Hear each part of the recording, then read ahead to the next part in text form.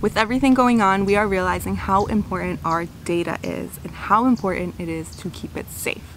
A lot of these companies profit off of your data. Remember, if it is free, you are most likely the product.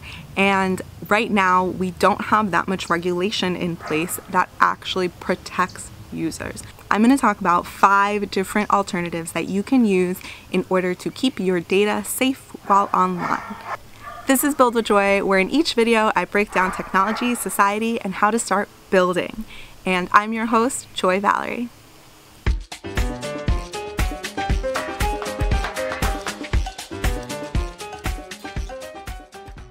Every day we use tools that are free, like WhatsApp, Facebook, Google, and even Zoom. And a lot of us might not really realize how they're free.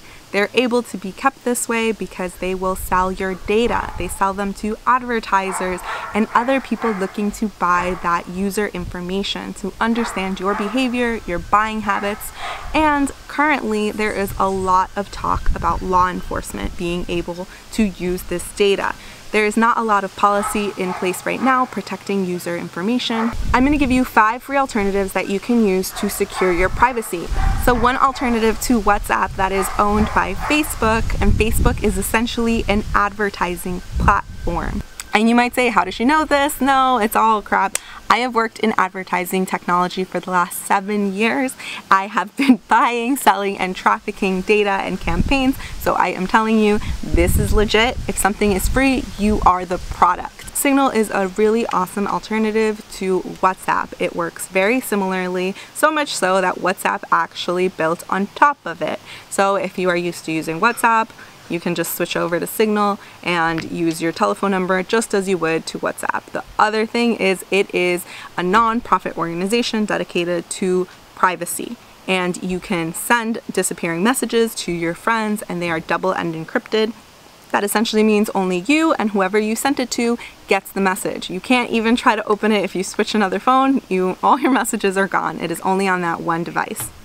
Another alternative is DuckDuckGo as a search engine. I know that we're very used to Googling it and it is a lot easier to find answers, but you can actually use DuckDuckGo instead. And DuckDuckGo will not save any of your searches. So essentially that means that they cannot sell your search history to other advertisers. That is how Google makes their money. They sell your data and they also target you with advertising. They make money off of affiliate links that they might put on the top and disclose, but only in that one search. They are not targeting you over and over again. You can easily switch your search engine to DuckDuckGo.com in your settings, and I will show you how to do that in another video.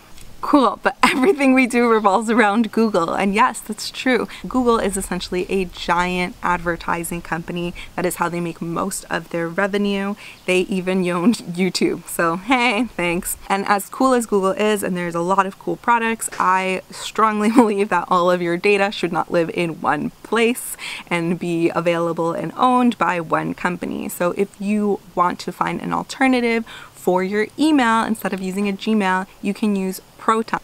This email service is absolutely free and it is encrypted. It is based in Switzerland, and you can set an account really easily on protonmail.com. It is secure email. The only downside is it does not offer the full suite of products like setting up a Gmail account. If you've ever noticed, if you log into your Gmail, you will start seeing ads on top of your email that are pretty spot on. Now a lot of us are home more and we are video chatting with our friends, family, and for business. Welcome to my life. Zoom has been under scrutiny for security issues. Zoom is only encrypted on their paid plans. So an alternative that you can use for free is Jitsi. Jitsi is open source and you can build really cool stuff with it if you want. It also allows you to easily download or just use in browser and set up a meeting right away. They are powered by 8x8, so that is another video platform if you want an alternative to free, secure video chats. And the last thing that I will talk about is browsers. So a lot of us use Google Chrome or Safari. However, all of those browsers are collecting our user data. If you are looking for an alternative, you can use Brave browser. A lot of publishers, aka websites that are making awesome content, actually run off of ad revenue or membership models. A lot of people do not end up paying for membership models. That being said, I have a membership, so plug for myself if you want to keep learning and learn with me every week.